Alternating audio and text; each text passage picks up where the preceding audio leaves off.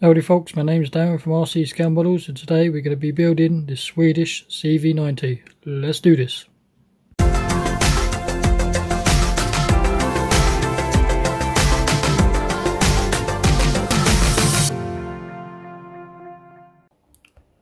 Okay folks, right, the wheel assembly is basically two halves. It's just simply just glue them together and they come out like this. And then plus on the wheel assembly you have these circle pieces and they sit on the inside of the wheel. This one's already done. You will have to go ahead and do them to all of the wheels, and there are some on the back. They are quite fiddly. As for the bogies for the side of the vehicle, you can't really mess this up because they've got these little notches and they just slot in. Don't even need any glue. They're such a tight fit. So we're going to go ahead and do the suspension and do the wheels, and I'll show you what it looks like.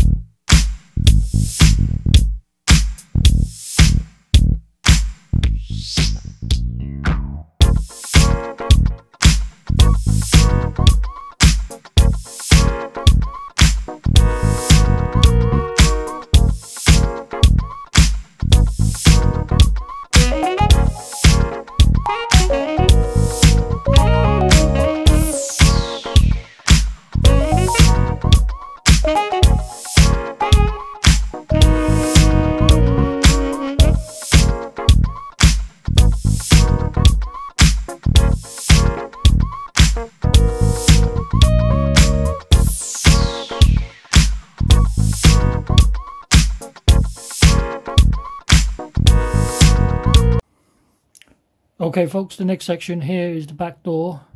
We're going to have to remove these two tabs and these little handles because there is an armour plate that sits over this door to make it a little bit more thicker. This is what we have to do on this variant that we're building. Okay, these two segments. Here's the back door. We've sanded off those pieces. Here's the armour plate. The armour plate simply just gets glued into place. On the other side there are some grab handles and stuff like that. I'm not going to bother with that because the door's going to be closed and you're not going to see on the inside, so I don't see the point of putting the grab handles on. So just grab some glue, we'll plaster this all over.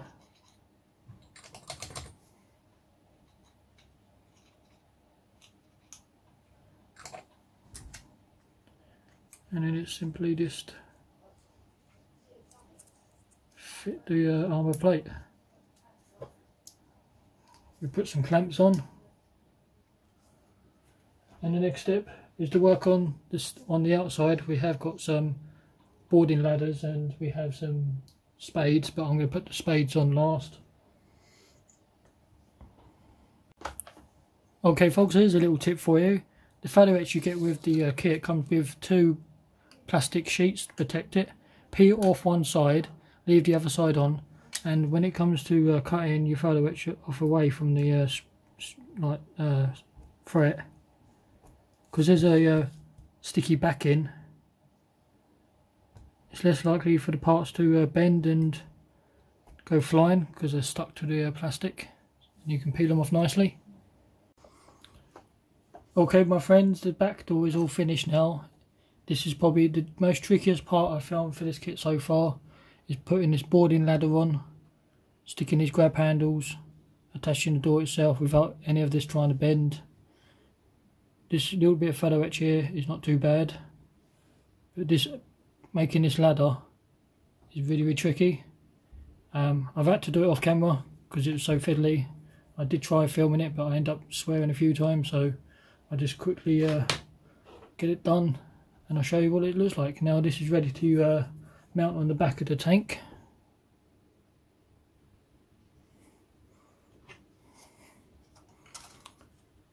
This is going to sit on here.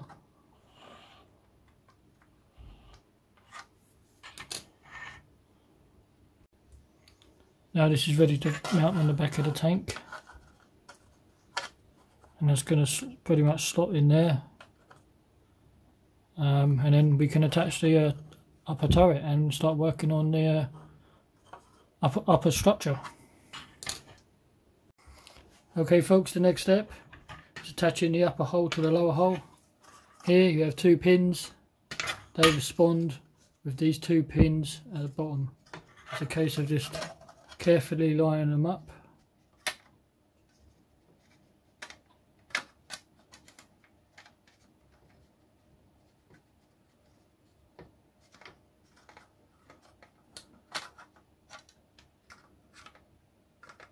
It's awkward. There's that one and that one. And then the back of the vehicle just simply slots into place as well.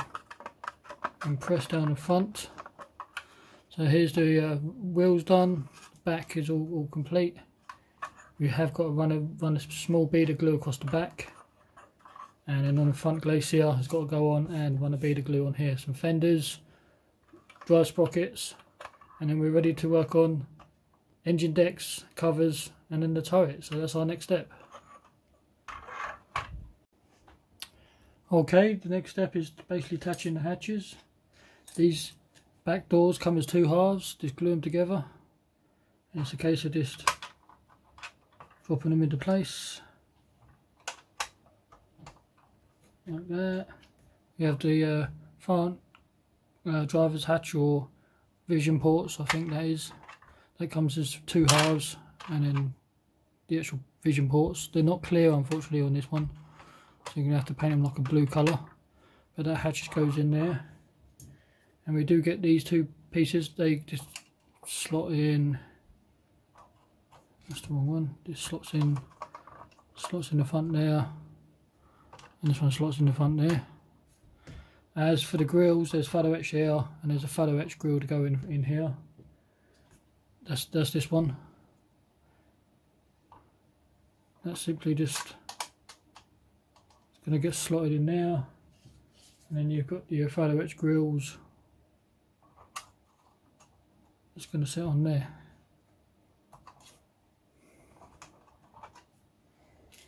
So we'll go ahead and glue that into place now, and I'll show you what it looks like. Okay folks, these 2 segments here make up the return roller. Again, you can't really mess this up.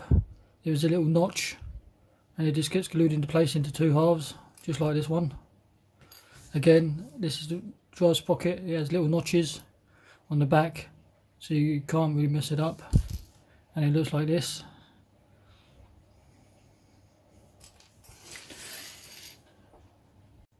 Okay folks, this piece here is the front glacier, and this simply gets slotted into here.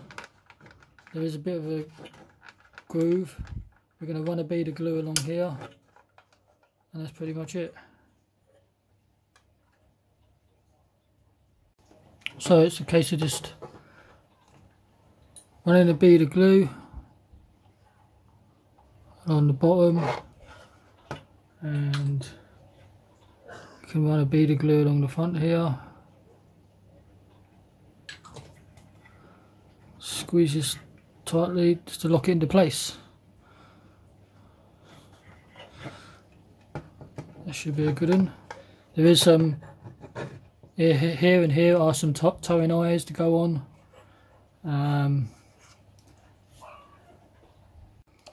As for the side skirts, here, here and here correspond to, there's 3 pins on the back of the side skirt. Side skirts pretty much just gets locked into place like this, and we're going to run a bead of glue along the top.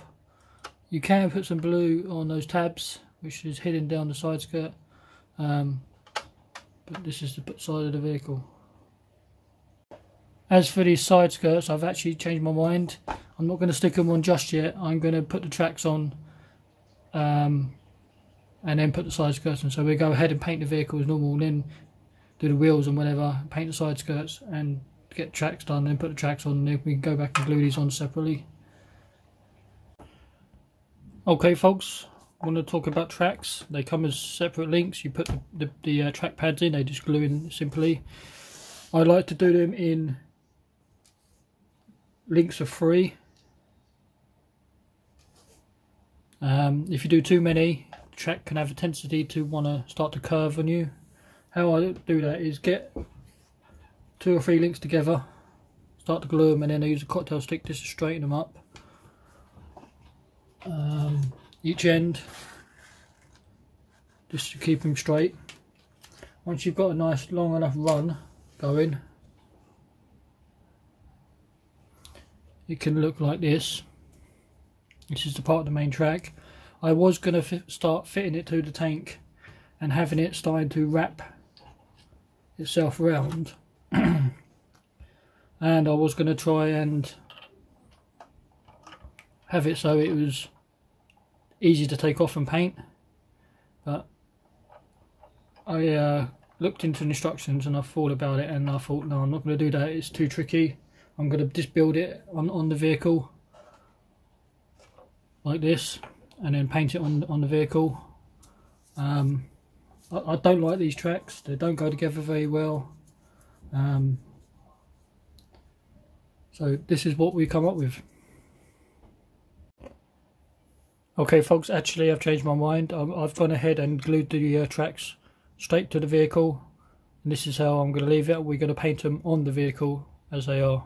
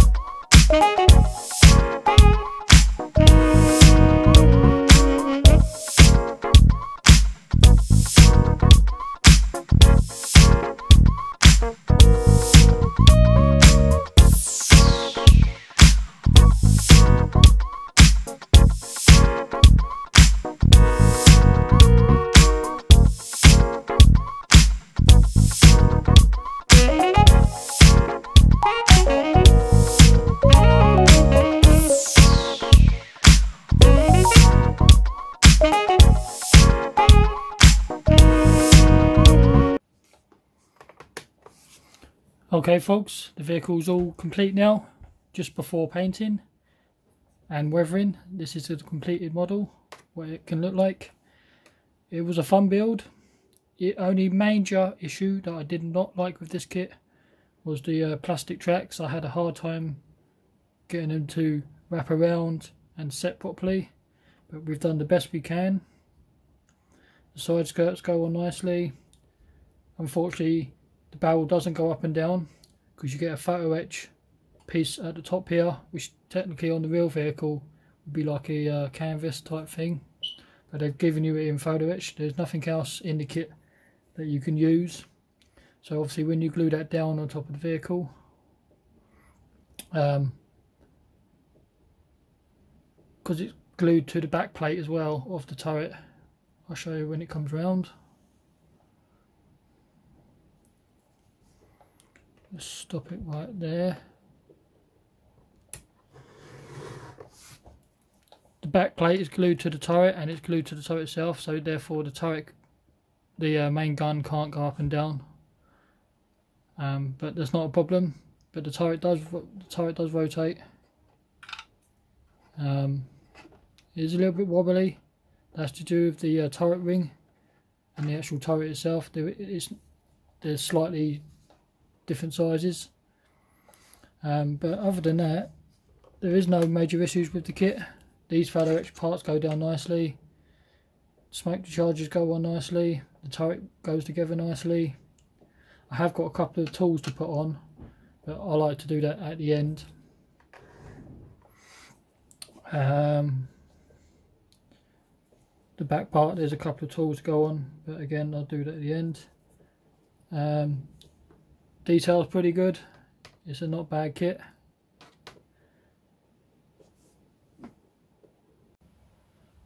Okay folks, we're going to start painting it now. We're going to start painting it in NATO black as a base colour, and then we do the white.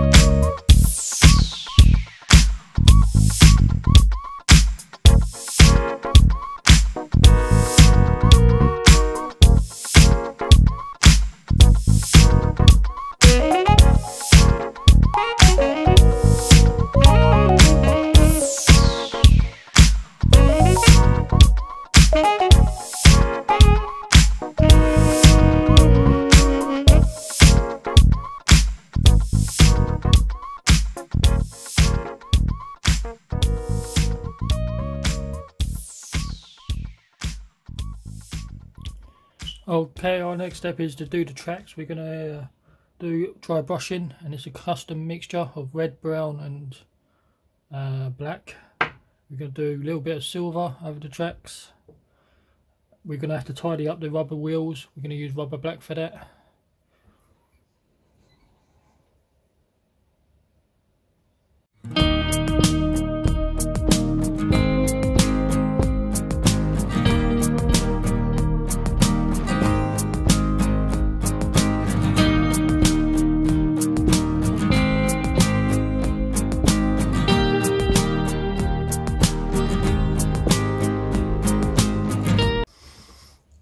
Okay folks, the tracks are all dry brushed with a little bit of silver and the like a rusty colour.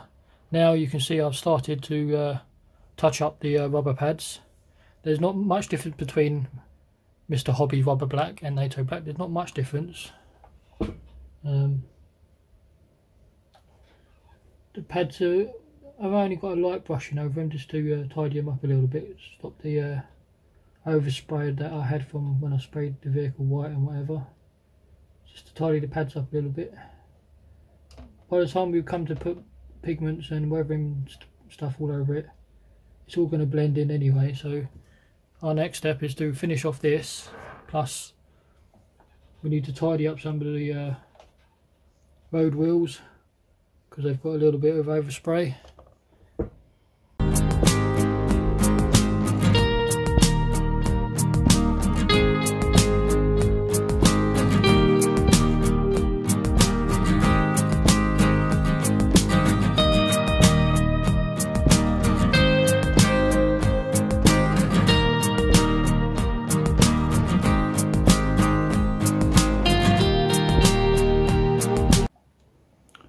Okay folks, we want to talk about this tank. I did do the decals. I've gone ahead and done them in advance. I did try and film it, but unfortunately I screwed the decals up.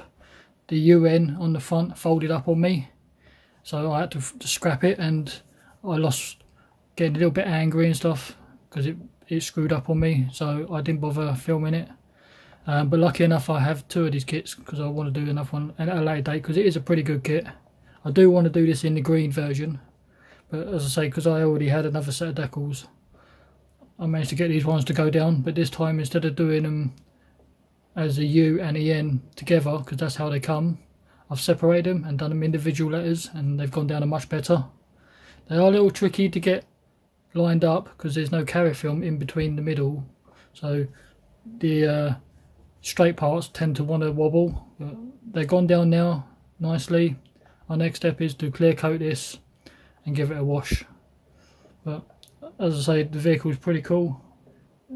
This is what I've come up with now. As I say, the next step is the weathering. Okay folks, our next step is how I do tools, and this is how I'm going to do the tools on this vehicle. They call out for your tools to be painted in the white, which I've already gone ahead and done. As we're going to do for chipping, for the metal, I like to use Tamir's FX56, which is a metallic grey colour, which is not pure silver. It's a little bit darker. I like to use that for chipping, and for the rusty effects I like to use a custom mix of red, brown and black. It's roughly about even mix. So standard chipping techniques.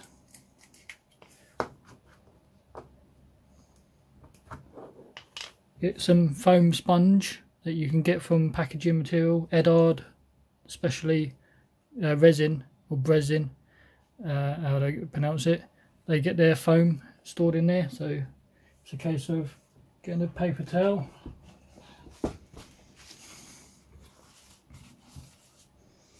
dabbing it in the paint, taking 90% of the paint off. So you've got two, you can see pretty much like this, pretty much hardly anything on there, and it's a case of just chipping over the whole entire spade. I don't want my tools to be completely trashed, but I want them to be used and showing some paint. The main spade can be worn quite a lot. I must imagine these are modern tools, so they wouldn't be made of wooden handles. I think they're probably made of metal because they last longer. So that's the basics of the spade. As for the handle, you can just do it slightly over the handle, all over. The inside of the spade I'm not worried about too much because the tool faces downwards on the vehicle, so it'll be facing this way. Okay, for the next colour,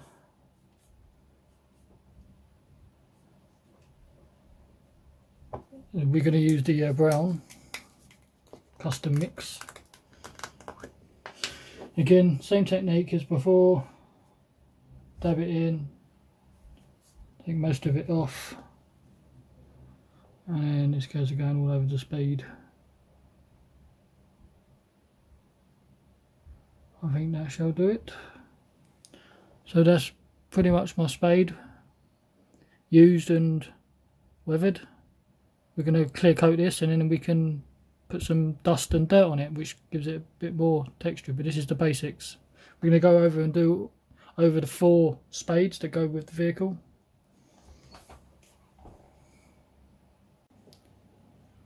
Howdy folks, the kit's all complete now. This is the Swedish CV90. It's done in the UN markings. It's a good kit. The only thing I did not like was the tracks. They wasn't as good as I thought they were going to be. But other than the kit goes together nicely. It is straight out of the box. As for the colour, the white, they called out for just plain white, but I gone for insignia white by Guns, which is 316. Basic weathering, I did not do that on camera because you've seen me do weathering before. It's just flowy washes all over and pigments for the tracks. So this is a basic weathering. The only other thing I did not like was the cupolas and the vision ports. You can see that they're painted in blue. They didn't give you any clear parts for those. They just gave you clear lights, clear for the lights. You can do another option which is in the green, which I'll do at a later date.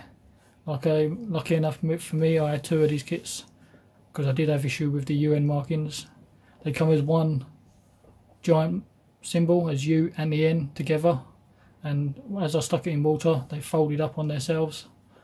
But the second time of doing it I've done in separate letters and it's easier to put down. But it's a good kit, you should check it out and buy one. It's detailed for what it is. You don't see many UN vehicles out there or white tanks in general. I was quite tricky to figure out how I was going to weather it because it being white, I didn't want to overdo it.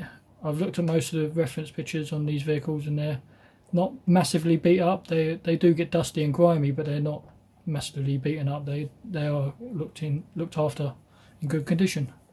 So this is my version of the Swedish CV90 in the UN markings. Like, comment, subscribe, and I'll catch you later.